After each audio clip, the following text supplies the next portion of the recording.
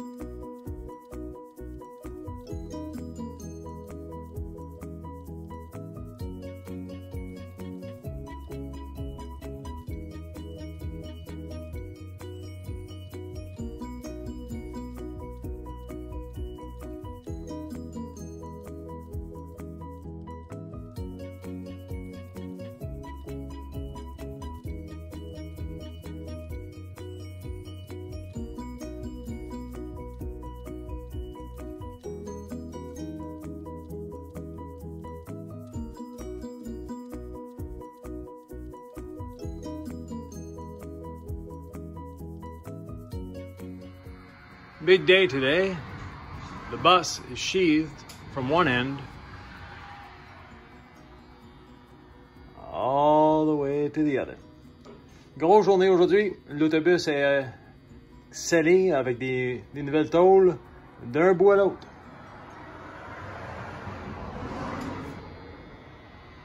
So now we're ready, almost, to paint this section. On est presque prêt à peinturer cette section. One detail I'd like to show you is this. We used a flanging tool so that these two are actually flush with each other. Once we have the panel adhesive ground down, we'll have a nice flush, flat seam, as opposed to the seams that we can see right behind the kitchen window, where they simply overlapped, but without using a flange tool to give it that little shape to allow it to go in. Donc vous avez vu, on a utilisé un outil, c'est pour faire un rebord sur la tôle, pour être capable d'embarquer une par-dessus l'autre et l'avoir à la même égalité une fois que tout est mis en place. Ça, c'est de la colle à panneau. La colle à panneau, c'est en effet plus solide qu'une soudure une fois que c'est durci. Ça prend 24 heures à durcir. Une fois que c'est durci, on va avoir une surface plane et lisse. Même les rivets, on va être capable de les enlever si on veut. Et ça va être scellé. À l'autre bout, juste derrière la fenêtre, je suis en échafaud, je ne vais pas y aller trop proche. On voit la manière qu'eux l'avaient faite, c'était une par-dessus l'autre. On ne va pas refaire les joints qui sont étanches, donc on va laisser ça comme ça. Ça ne va pas trop paraître quand même. Donc, mais on préfère, quand nous on fait quelque chose, de bien le faire.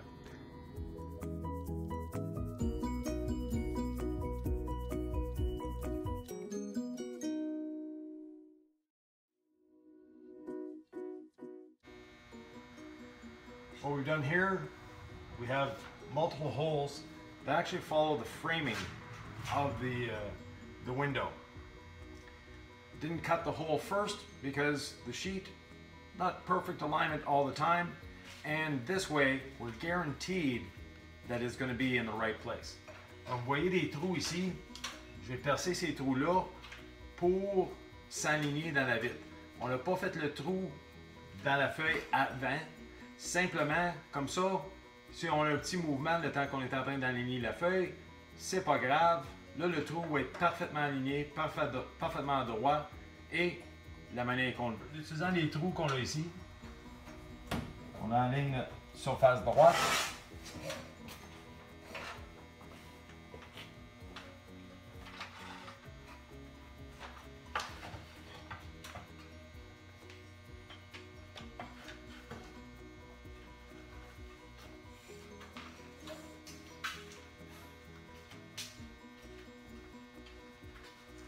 Et on dessine notre ligne.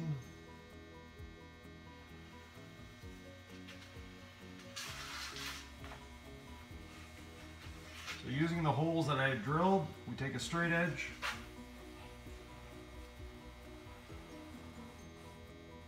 And draw a nice straight line. From there, use a framing square. And the other holes that we drilled to go upright. Donc là, on va prendre un équerre et les autres trous qu'on a percés.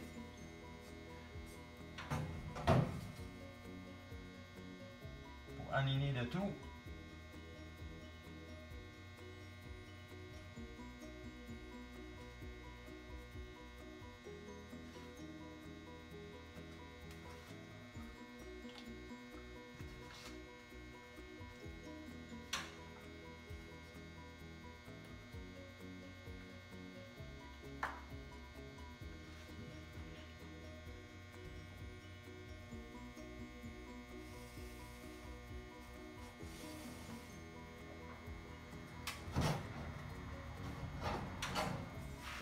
Once we have that, the next step is drawing the corner. The corners of the windows are round. This just happens to be the exact diameter of that circle. It's a 6-inch diameter sanding disc. It is the perfect diameter for this. So we'll use this instead of using the corners that came out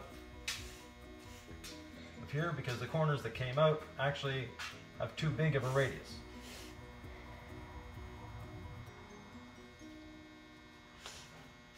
There we go. From there, I'll continue drawing, take the jigsaw, and we'll cut all this out. De là, une fois qu'on a le rayon, ça c'est le rayon parfait. Oui, c'est un disque à sabler, mais c'est parfait pour la vitre qu'on a. J'ai dessiné le coin. On va continuer à dessiner. On va découper ça et par la suite, on va avoir le tour pour la fenêtre.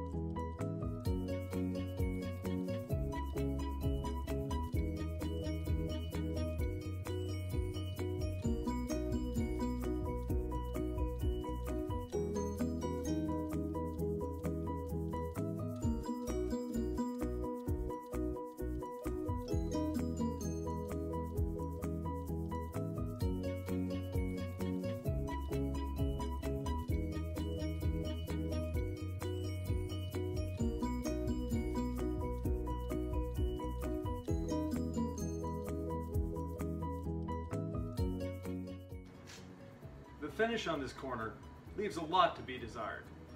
Le fini sur ce coin-là, ça pourrait être bien amélioré. Donc, on va le faire. We're going to be painting the bus very shortly, and before we do that, we want to take care of things like this. And you'll see a picture show up somewhere to explain what I'm talking about. Avant de peinturer l'autobus, on veut améliorer les petites affaires que, personnellement, ça me gosserait, donc on va le réparer. Vous allez voir une photo apparaître qui vous montre un petit proche de ça. Pour le réparer, to fix it, this is a fiberglass piece, but I'm going to be inserting a piece of aluminum. Je vais insérer un morceau d'aluminium between the factory bumper and this, entre le pare-choc d'origine et ça, et le couvert qu'ils ont installé. Et là, ça va me donner une base pour mouler du fil de verre. This will give me a base to mold on some fiberglass, and now we'll have a nice rounded cover, not a jagged edge, and we won't see the original factory bumper below it, so it'll be a lot nicer to look at. On va pas voir le pare-choc d'origine en dessous, que lui-ci a été coupé, donc ça va être plus plaisant à regarder, ça va être plus beau et ça va avoir un look plus fini. On va faire ça sur les deux côtés. We'll be doing this on both sides.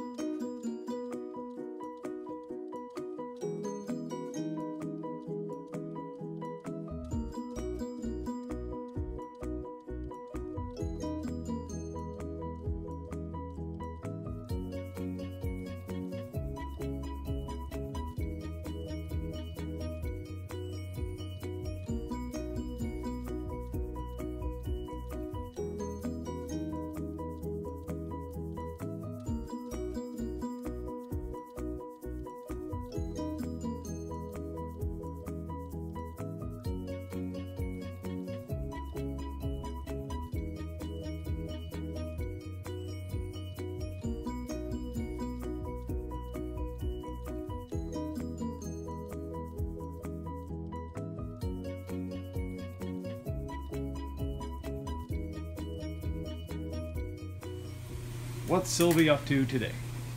On a trouvé un peu le poté, un peu, plus qu'un quart de pouce d'épais. Ça, c'est une partie qui a sorti.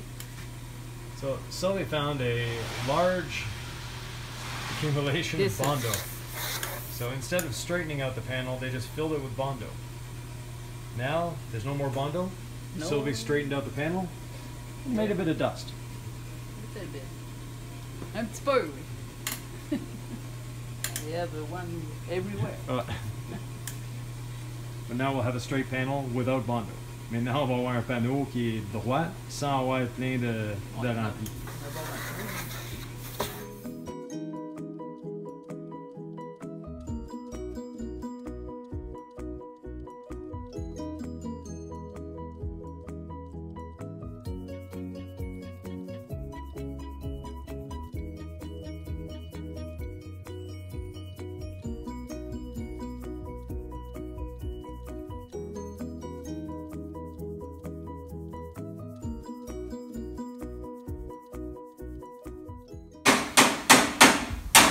So, Sylvie, I heard some noise coming from the back of the bus. J'ai entendu du bruit qui s'en venait derrière de l'autobus. Ben oui. Mais sérieux? C'est quoi qu'on fait ici? What are we doing here? On a enlevé la porte parce que ce panneau-là était lousse, mais je me suis aperçu qu'il y avait deux feuilles. Deux feuilles.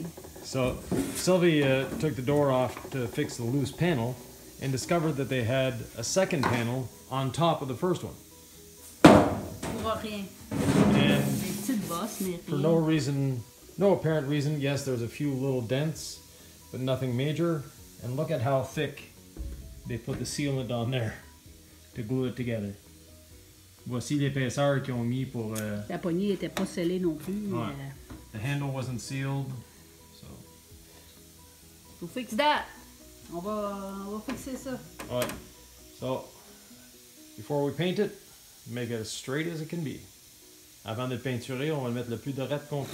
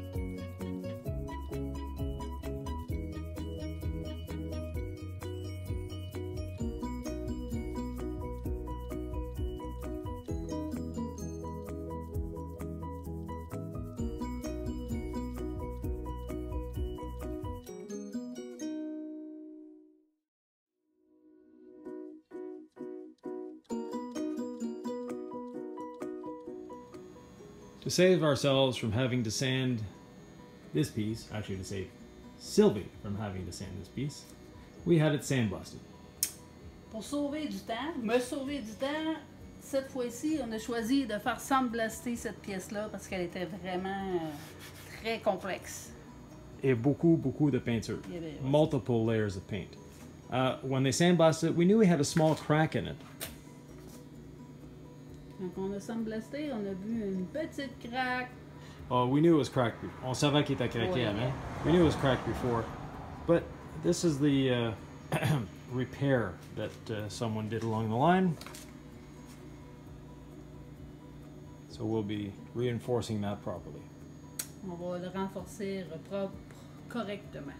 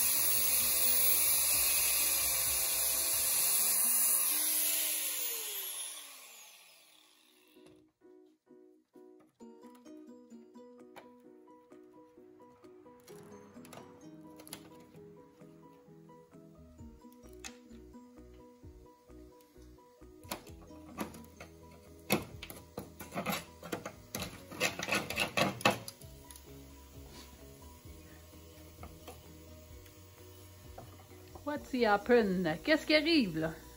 Hein? Un peu plus de travail. Un peu plus de travail, mais c'est la vie. That's life. On va en venir à bout. We'll get to it. Not a big deal. Ah, it's more. Plus de travail, beaucoup plus de travail. Il n'y avait plus rien qui tient.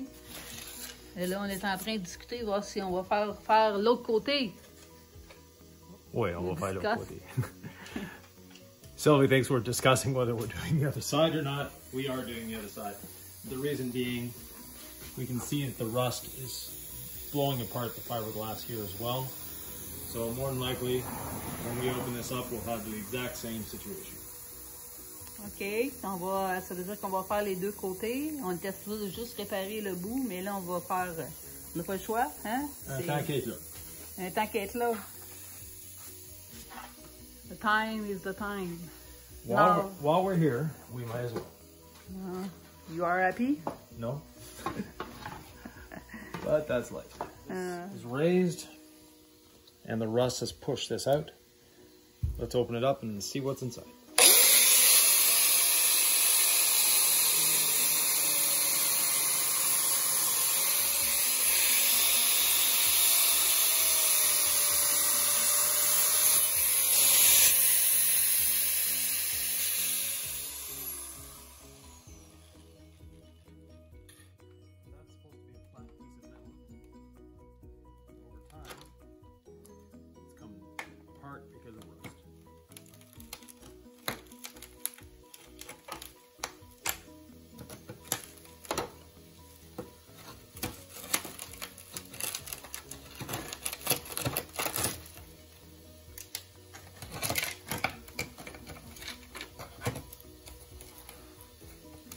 And this is just a small piece, actually filler. C'est du fibre de verre. Oh, no, there's another piece de métal, une autre pièce de métal. Another metal part. Okay, c'est parce que c'est pas, ça s'est dédoublé.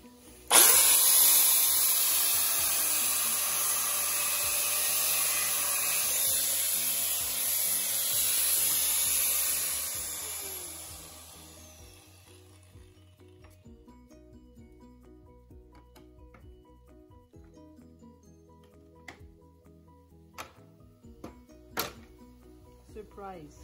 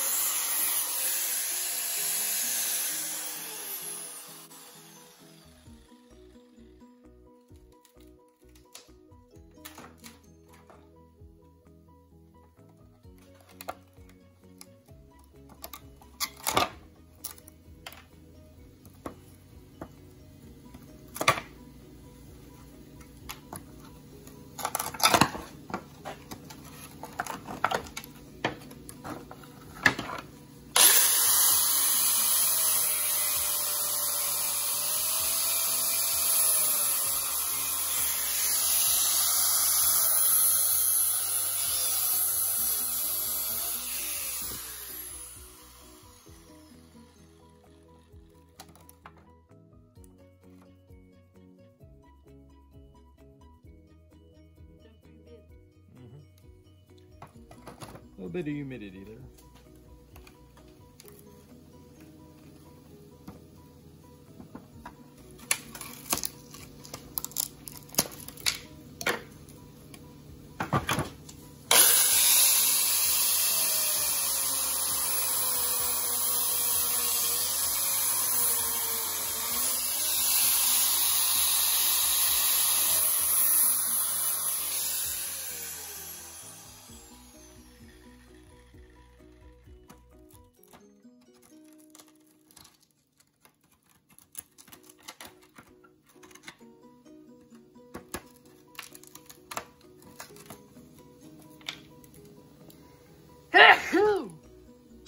Bless you. Wet again.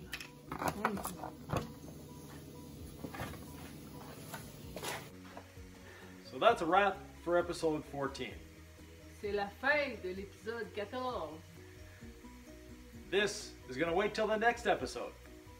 Vous allez voir comment on va réparer ça dans la prochaine épisode. On vient de découvrir, puis fou. Yeah. We weren't planning on this, so it's a little discovery. We'll do it in the next episode, show you how we rebuild it, make it stronger than it was, and without all the big piles of rust. On a trouvé des grosses piles de rouille. C'est ça. On va travailler ça dans le prochain épisode. Il faut savoir comment on va pouvoir fixer notre peinture. Les supports. Donc, merci d'être avec nous. Toujours, vous pouvez... I'm supposed to be the English one. I keep forgetting that. So, thanks for watching. You can always subscribe. You can always hit that notification bell so the next time we put out a video, when we repair this, you'll know it. Vous pouvez nous suivre sur Facebook, sur Instagram et sur YouTube. Vous avez juste besoin de mettre le petit subscribe en bas. Vous allez être sûr de ne pas manquer les prochains épisodes parce qu'on a plein de découvertes. Puis on pensait être rendu à la peinture, ça a l'air qu'on va encore sabler.